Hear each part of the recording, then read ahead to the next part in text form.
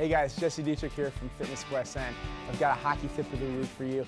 Today we're looking at skater squats, which is a great single leg exercise to work on stability, which is something that all hockey players need to work on. So we're gonna start with a couple RX pads on the ground. You're gonna hold light dumbbells in your hands. These are 2.5-pound dumbbells, and they're used for the purpose of counterbalancing yourself when you're doing this exercise. So first thing you're gonna do is you're gonna put one foot on the ground. You're gonna reach your other knee behind you.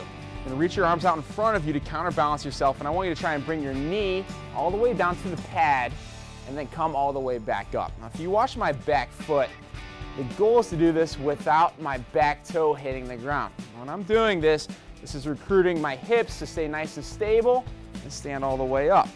If you're doing this in front of a mirror, watch your knee. You want to see little movement in that knee, okay? That's gonna help you stay more stable. Now to progress it, you're gonna take the weights away. You're gonna change your center of balance and just hold a dowel or stick out in front of you. So it's the same idea. Stand on one foot, hold this out in front of you, bring your knee down to the ground. You might feel a little bit less stable because you don't have that weight holding you in place or counterbalancing yourself.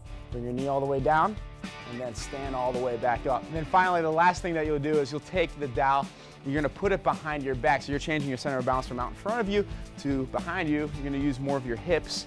Bring your knee down to the mat. Don't let your back toe hit the ground, and then come right back up.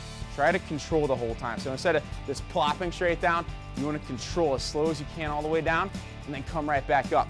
You get good at that, then finally, the last progression would be when you do it down to one mat. So again, dowel right on your back, come all the way down, control, and then come right back up. And you can tell, for me, it's a little bit tougher.